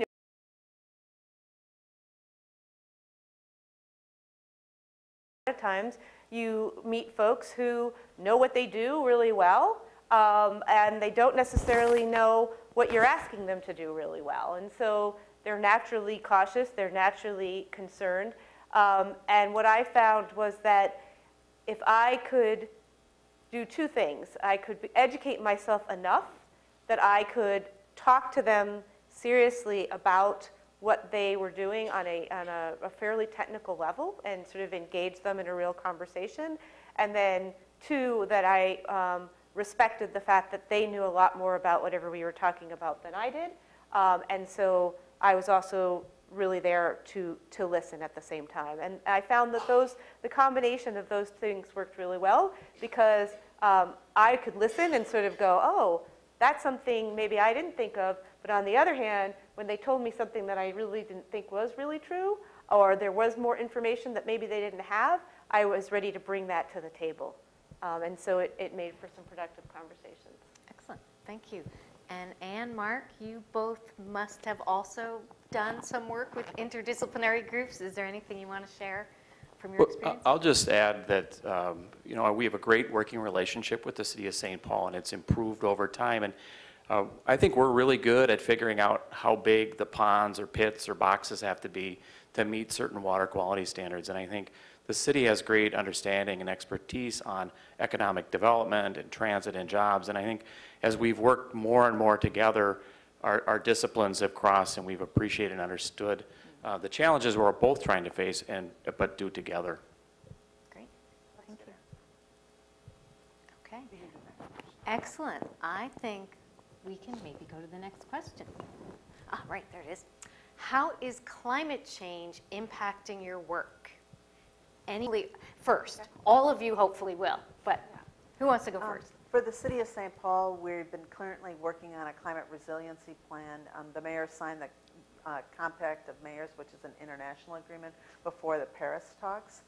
And so that is going to, we're currently working on a greenhouse gas inventory, and we need to develop a climate resiliency and action plan, and we're trying to expedite that timeline.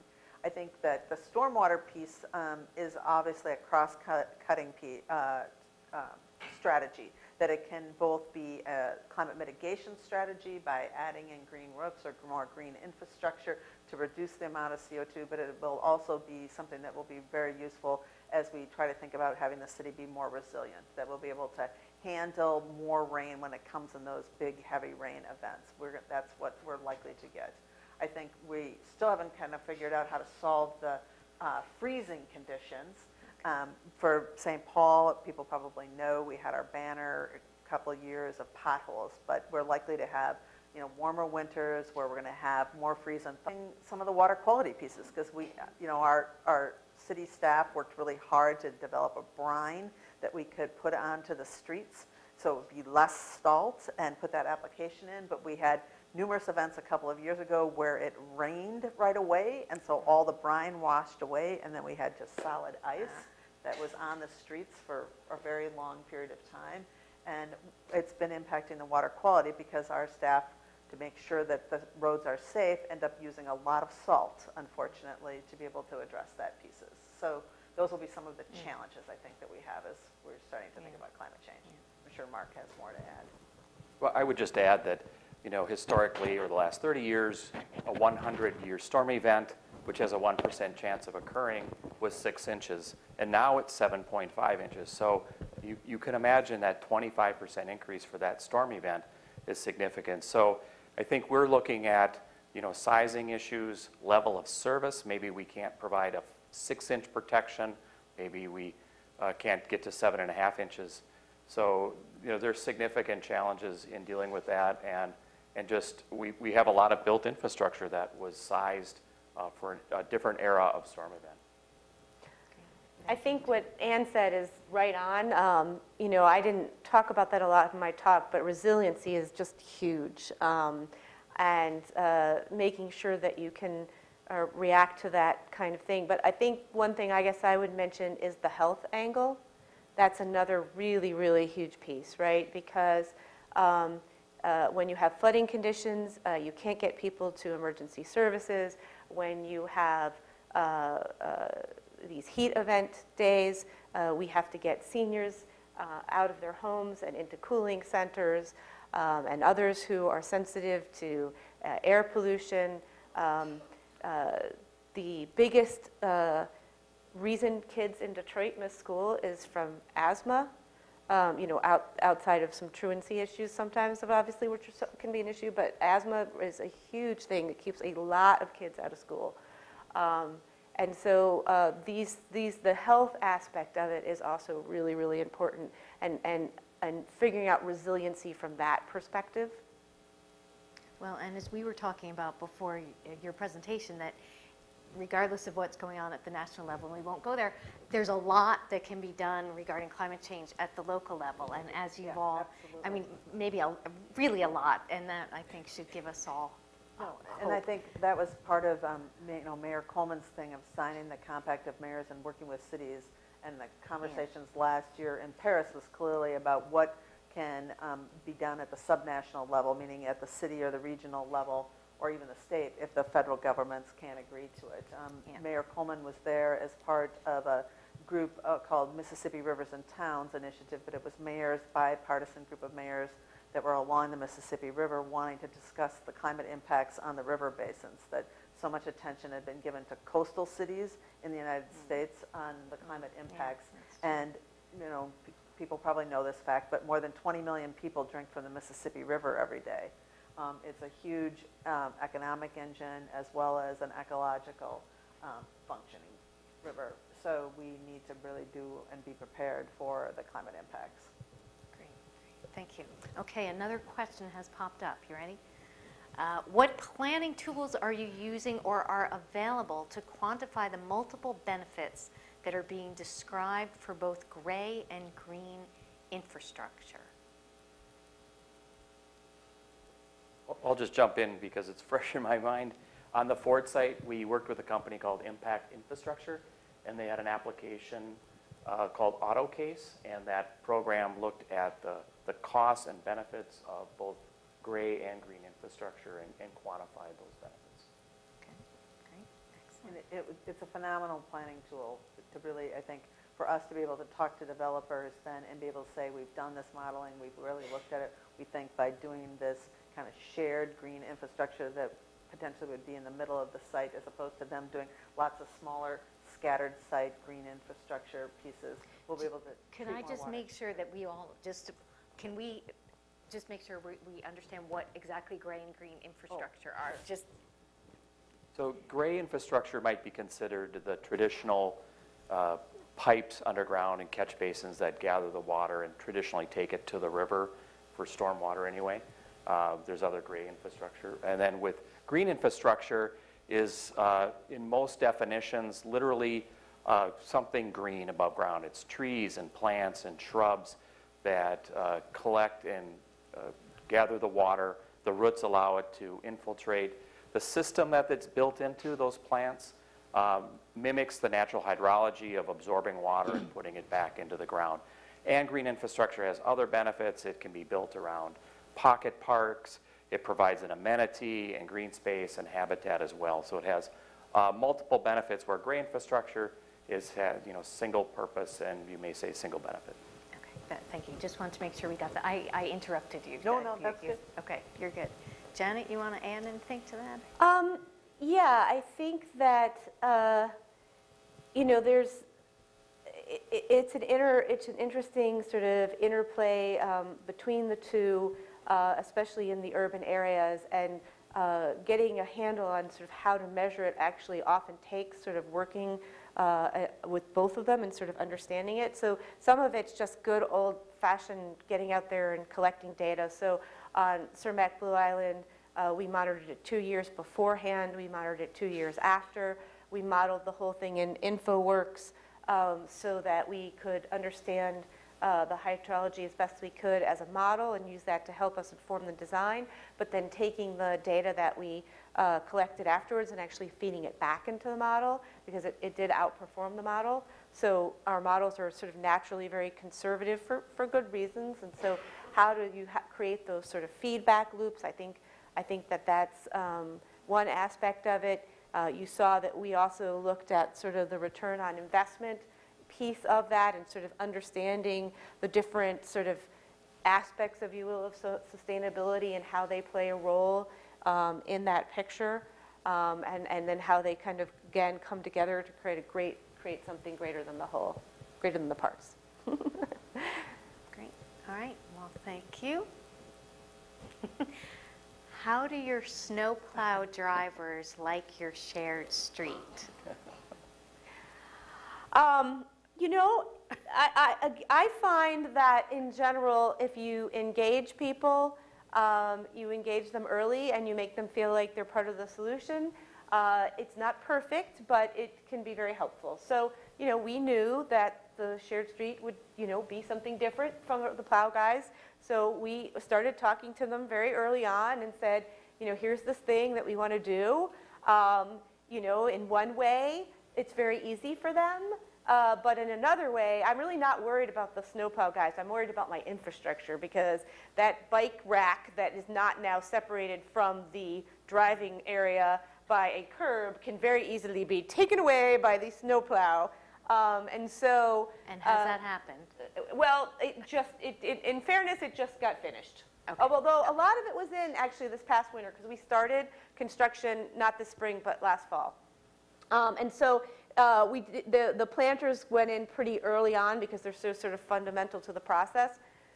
So they did go through one, and we worked with them very carefully. We've taken them out. We've taken them on tour. We've shown them what they should be looking for. The trees are very, very important, actually, and the planters are very important, because the trees follow that line of the curb. So, and that's something that's going to be above the snow line, no matter how high it gets, hopefully. And so they can use that, and then the planters do have some pretty serious bollards on them, which we spent actually a ton of time designing what those were going to look like and the profile that they were going to have, because we, you know, especially those, the way they protrude to create the chicanes, like, we know that corner is in trouble, you know, it's gonna take a beating. And so there are these big round concrete things that are actually sort of designed to allow vehicles to come up and even be deflected off of them. Okay. Okay. Great. Thank you.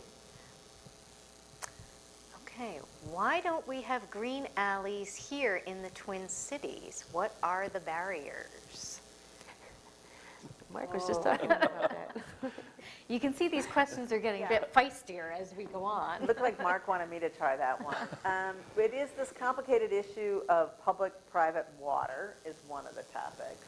And so in St. Paul, the alleys are private property and not maintained or done by the city. And so that is one of the complicated projects. We did do one green alley project that was an alley off of the Hamlin Library in the Midway neighborhood, and that turned out to be a very successful project where we were wanting to experiment with the alley, try to get at least a pilot project done. The library needed a new parking lot, so we were able to work with the watershed district and get a project done. But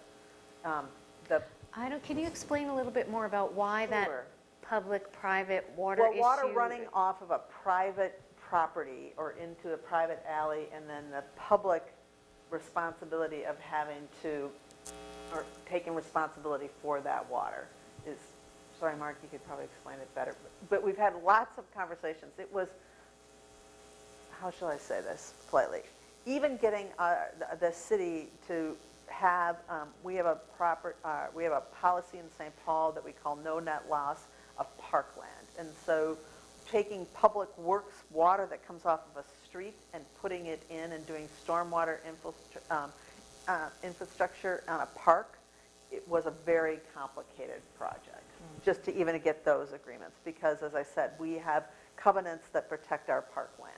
And so those covenants mean if it's used for stormwater, that means it's a use that's not necessarily in a park purpose.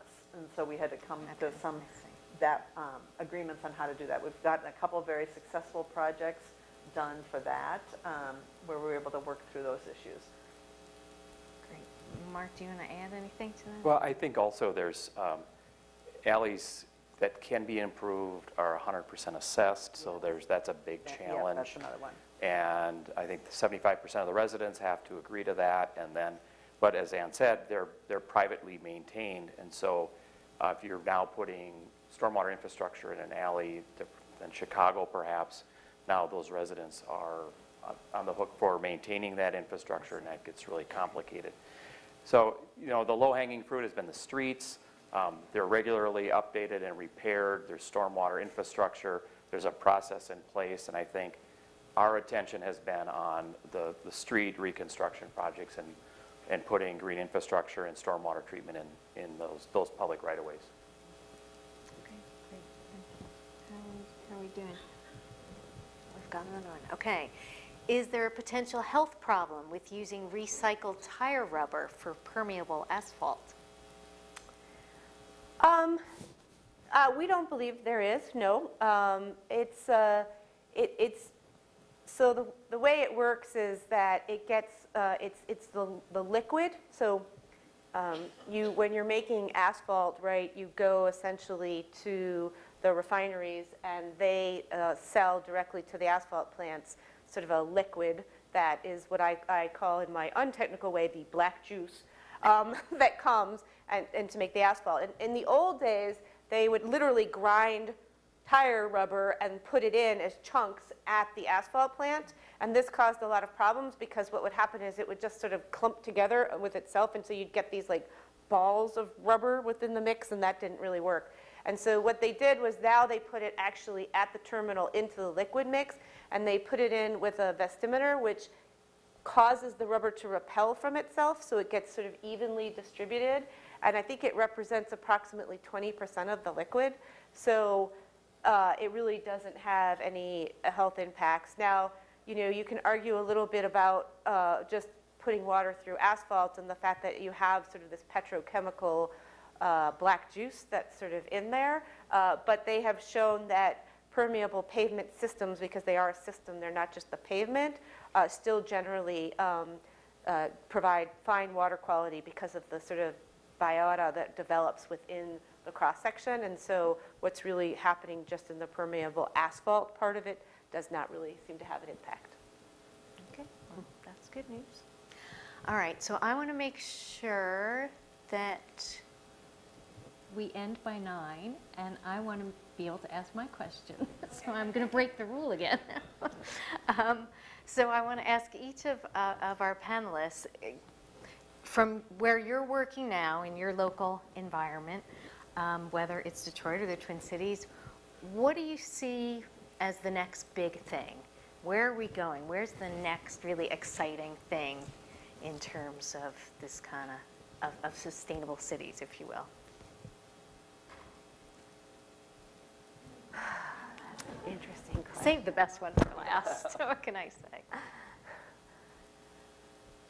Or the thing that if you're getting excited about, all right, I really would like to be able to do this as my next kind of initiative. I'm just going to jump in and say water reuse is something that we're really looking at now. And I think folks know about the challenges with White Bear Lake and water levels dropping, and that's the poster child for groundwater concerns. But we're using so much of our potable drinking water for purposes that don't need that water quality, like flushing toilets. And that's kind of the water use side, the water conservation side.